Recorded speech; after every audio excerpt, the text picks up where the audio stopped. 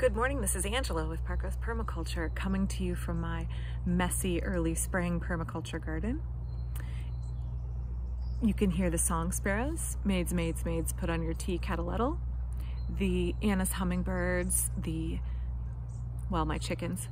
You can also hear the woodpeckers all busting out their beautiful spring songs in an attempt to stake out territory and attract mates. So since it's spring and we're seeing an increase in wildlife activity, I figured it was a good time to bring up a certain terrestrial mammal that I really like, but is much maligned and underappreciated and misunderstood in the garden.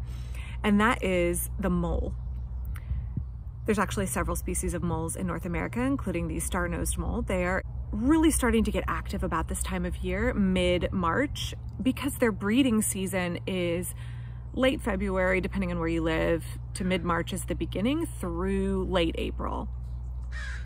So moles live obviously underground, and they, in the winter, move their burrows and tunnels deep below the frost layer. But in the spring, things start to warm up and these solitary mammals start to look for a mate. And so they begin to tunnel closer to the surface.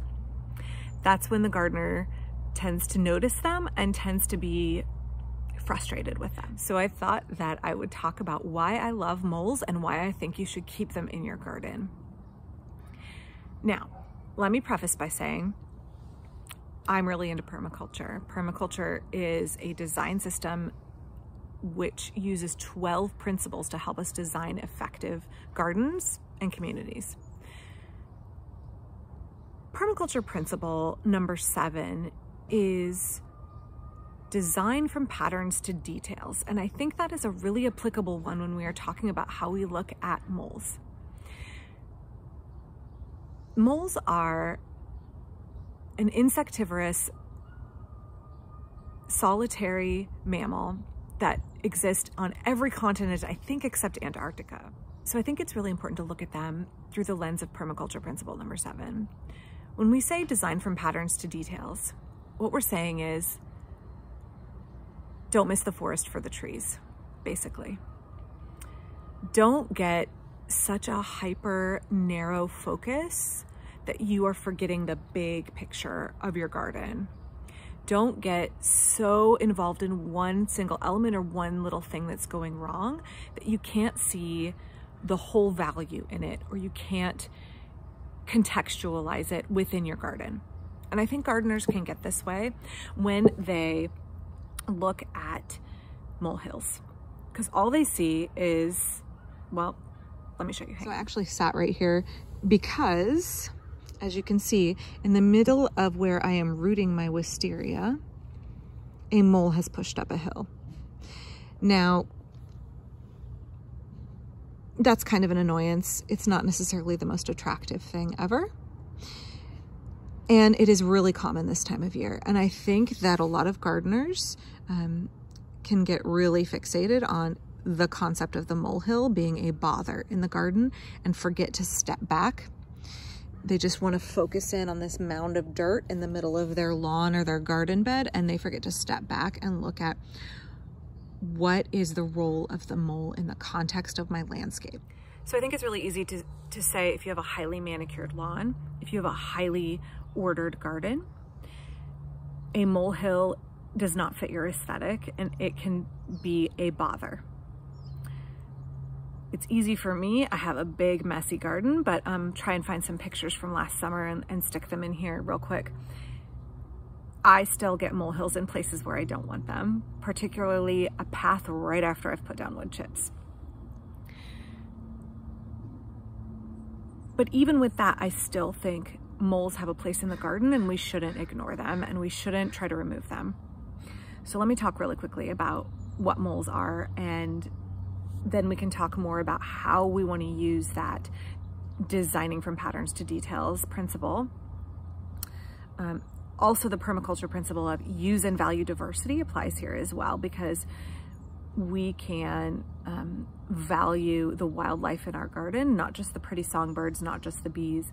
We can value the diversity of wildlife that is already here and harness it to make our garden better.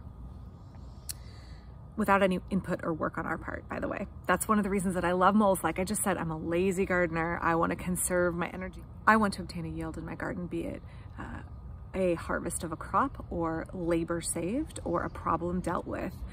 And moles are really good at doing that for me. I'm going to be really distracted because there's a bunch of songbirds flying in, sorry. So moles are not rodents. I see comments quite a lot calling moles rodents, and they're not. Moles and voles are two different things. Moles are in the family Talpidae. They're sometimes called talpids, and that's a group that includes shrews and includes the star-nosed mole and other mole species here in the United States. Like I said earlier, moles are solitary creatures. They only come together to mate, and that's it. So when you see these increase in mounds in the spring, and not just mounds, but you can see areas where the sod or your path is kind of bumped up and there's a raised ridge of a tunnel close to the surface. Those are moles feeding, but also looking for a mate. And the mating season starts in late February to mid-March, depending on where you live. And that means now is the time when you're seeing an increase in mole activity. So what am I seeing when I step back and I'm looking at the greater pattern and I'm not getting lost in the detail of that annoying brown lump in the middle of my path? So I've said it many times on this channel, I have dense clay soil. I know a lot of you have it as well, particularly because where I live, the topsoil is depleted in most folks' gardens. I know when I've gone and worked for clients, I shouldn't be shocked and surprised, but what I find is very similar to what my garden was like 12 years ago, which is no topsoil at all. Just the subsoil underneath, just the clay underneath. And that clay is poorly draining. I can spend a lot of work double digging using the French method. I can broad fork it. I could rototill it, although I'm not a fan of tilling, because it creates a dense compacted layer about 18 inches down, so it doesn't actually help you in the long run. I can spend a lot of hours and like work my deltoids pretty hard in the garden to try and bust up my clay soil. Or, as I have talked about in previous videos, I can let nature do it for me. And moles are one of the things that does that very, very well with, I don't have to do anything. I don't have to, you know, like comfrey or rhubarb or something, I have to plant the plant and take care of it. Moles are here already and they're happy to go about digging their tunnels and creating those open channels. So when moles dig a tunnel, they basically are waiting for worms and grubs to try and traverse across the tunnel, and they fall into the space. And moles have excellent hearing and excellent sense of tactile sensation, and they can sense the worm falling into their tunnel and they go and collect Moles are uniquely adapted to the tunnel systems they create, having poor vision, incredibly strong front paws for digging, and the ability to function well in a low oxygen environment. Moles also create caches or kitchens in their tunnel systems to store the grubs and earthworms and centipedes they collect for food. So they make this intense system of tunnels, and as I said before, kitchens and nurseries and bedrooms. And all of those create airspace in the soil. All of those create drainage. They're also utilized by a lot of other creatures in the soil as well. So they make habitat for other wildlife. So I don't have to go and do anything, and the moles, for the cost to me of occasionally having a mound here and there, occasionally having a excited mole build a mound and uproot a tomato, and I have to come back the next day and stomp my tomato back in the ground, or occasionally making hills in my paths. That to me is a really small price to pay to save the amount of labor of having to do what the moles do naturally to loosen the soil and to create drainage. There have been a lot of posts in Pacific Northwest gardening groups in the last couple weeks where folks are frustrated and feel like moles are eating their plants. Moles are obligate insectivores. They do not eat your plants. That is a myth. They will uproot them in their quest to get grubs around the base of your plants, particularly if you have cutworms.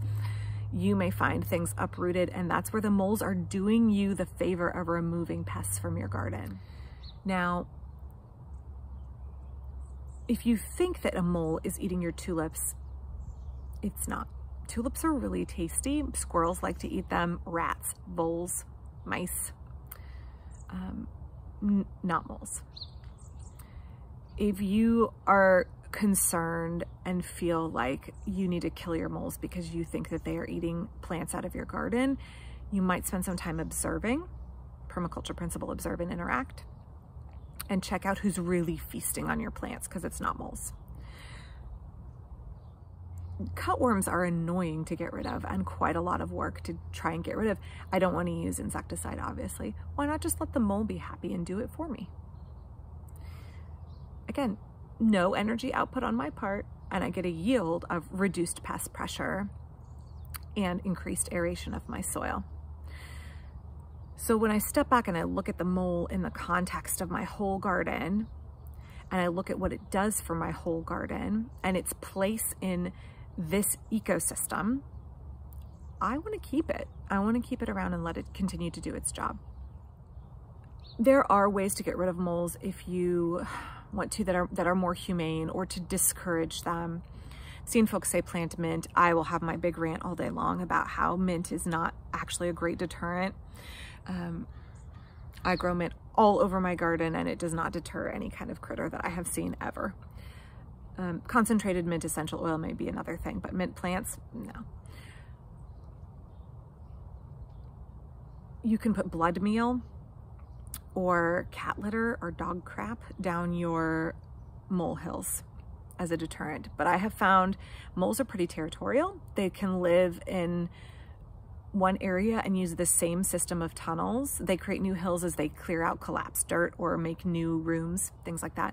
But they can use the same system of tunnels for many years. So it's really hard to deter your moles. You can try, but I think it's easier if you just make peace with them. They are natural, an intrinsic part of the local ecosystem where you live.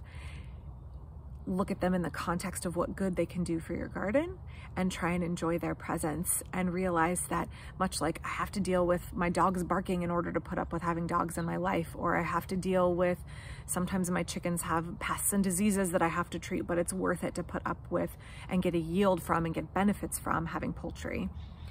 The same thing with moles. Minor inconvenience of a molehill and occasionally having to replant a plant that they uproot, totally worth it for the benefit they bring to the garden. So I hope you consider keeping your moles in your yard, value them, know that they're only about this big, and they consume up to their entire body weight in insects a day. So they can do a lot of good in your garden.